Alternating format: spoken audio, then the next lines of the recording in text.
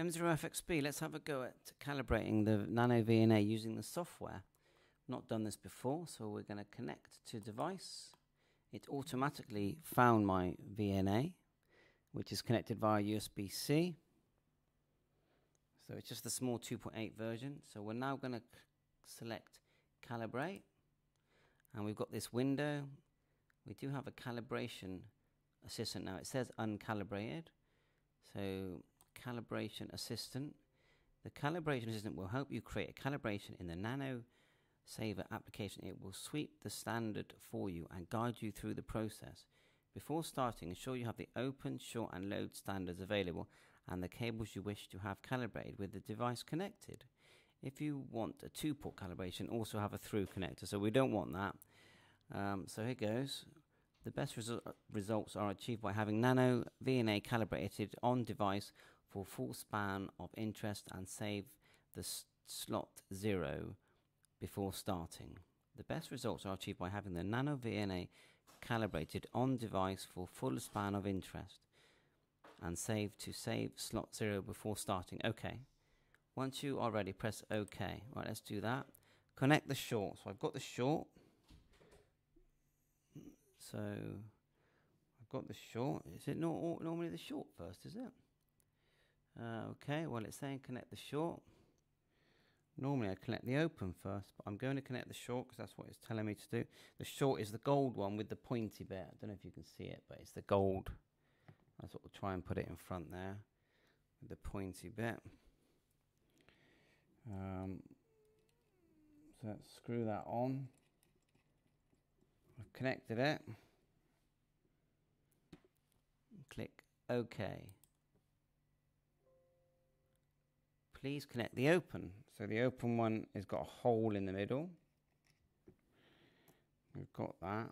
So it's like a gold one, and if you look inside, you see like an O. It's like there's no plastic bit inside. It's just gold and O. Okay, I'm going to click OK. Please connect the load. The load one, so I'll take that off.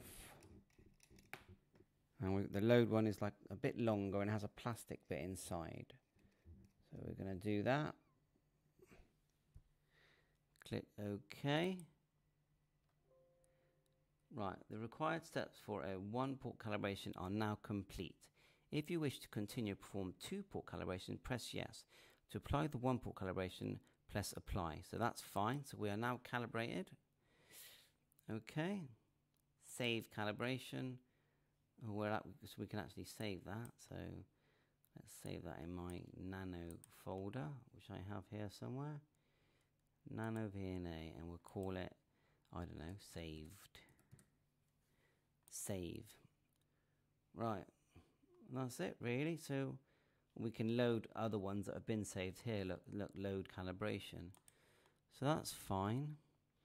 Well, I don't really know what else to do. We would load it, and I have connected my antenna. We've set 7 Merc. Oh, actually, no, I haven't. The antenna needs to be reconnected now. So take off the load and reconnect my G5RV, which is